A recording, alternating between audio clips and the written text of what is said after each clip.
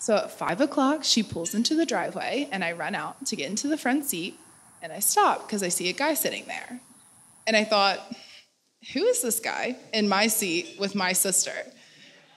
So I reluctantly climb into the back seat, and I'm looking at the back of his head with his long brown hair touching the fur-rimmed collar on his corduroy jacket.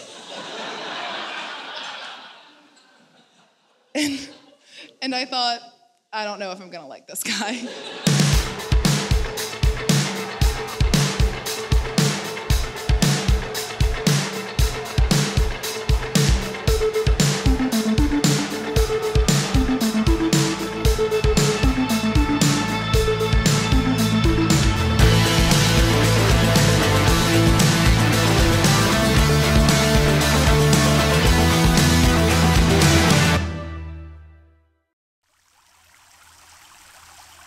I've prayed for this day for a long time with Aunt Jenny.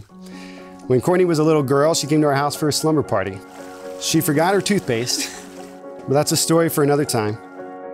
But as we put the girls to bed, Jenny and I had some time to just pray with them for their future spouse. That God would be so gracious to provide them with a husband someday who would love them, cherish them, and adore them. That the man would be respectable and respected. That night turned into years of prayers, stored up, and today is a day of worship as we see God answer that prayer. Tom, you're going to answer that prayer from 20 years ago.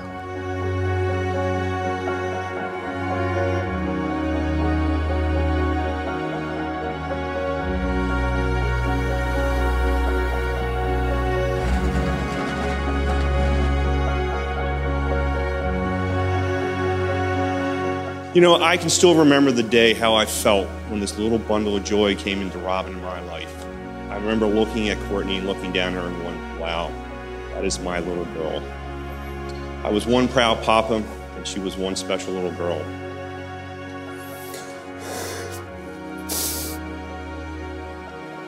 Dad! You look beautiful. I'm so proud of you. Courtney, I remember when you were little, and how you would, when things would get tough, and I would grab your hand and tell you everything is going to be okay. I can tell you, Tom will fill my shoes without a problem. Tom, I can tell you, you have one very, very special woman in your life forever. But I'll tell you one thing. She'll always be my little girl.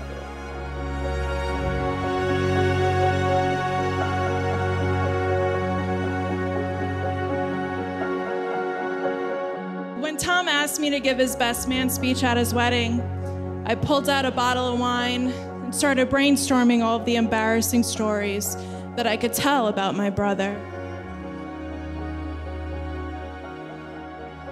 Tom, you finished your master's in teaching, got a job 4 hours away, 3 states away, picked up your life and did it all by yourself, not knowing what the future held.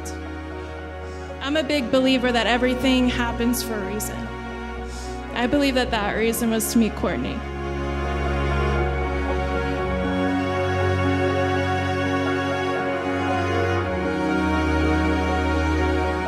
I can't believe this day is finally here.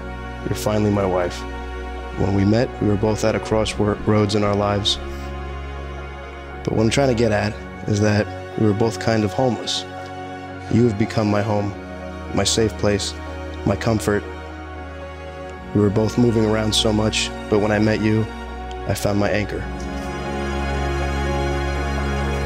A little twirl, a little bit of this.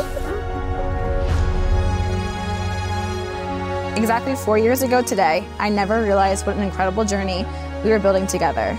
I never would have believed that the shaggy-haired, goofy PE teacher would grow into the strong, hardworking, loving man that you'll be waiting for me at the altar. You are the reason that I fight so incredibly hard for the best person that I can be. You give me a reason to make every single day better than the last.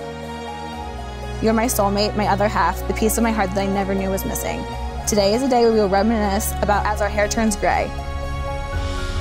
As the moments of my younger life seem farther behind me, I promise to never forget this day, our wedding day.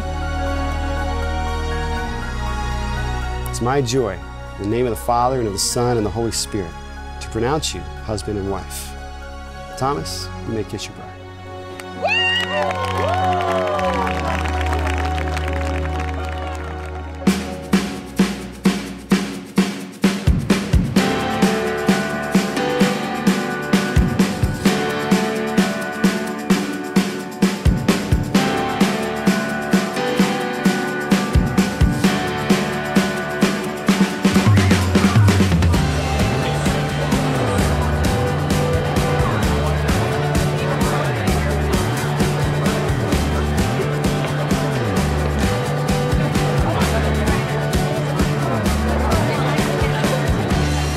I remember meeting Tom for the first time. It was at a happy hour. And Courtney wanted me to meet him. She was very excited. And I remember Tom walking in, came up to me, grabbed my hand, shook my hand, introduced himself.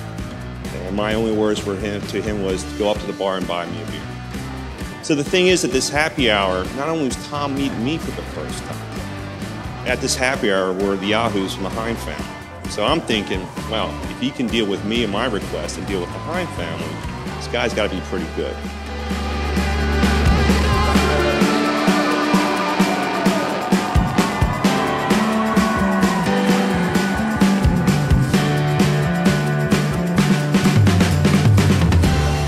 So by the end of the night, everyone is saying their goodbyes and giving their seal of approval on Tom. And me, being a little petty and very stubborn, decided, well, I can't like him because, quite frankly, he took my seat. Now, I, like most women, rarely, if ever, admit that I'm wrong. However, I'm not afraid to admit how wrong I was about Tom the first night that I met him.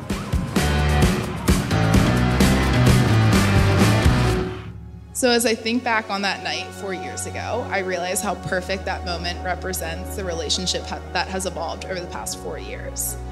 I've always considered myself Courtney's partner in crime, her sidekick, always riding shotgun with her throughout life. However, ever since Tom has been in her life, he has seamlessly taken on that role. So as hard as it was for me at times to watch someone else be that for my sister, I can't imagine a more perfect person to protect and care for her than Tom Weimer.